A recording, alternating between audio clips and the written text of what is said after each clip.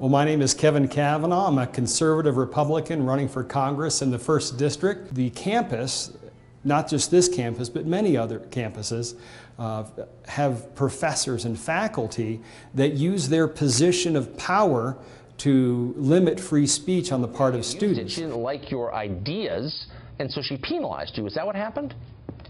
Yes, exactly.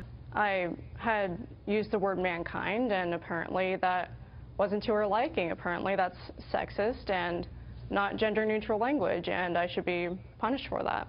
My name is Kate Shepard.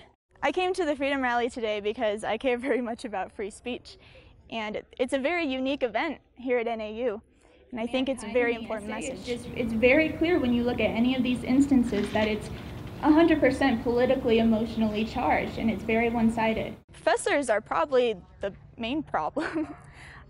You have students just out of high school coming in, not really knowing much about the world, not really knowing much about themselves.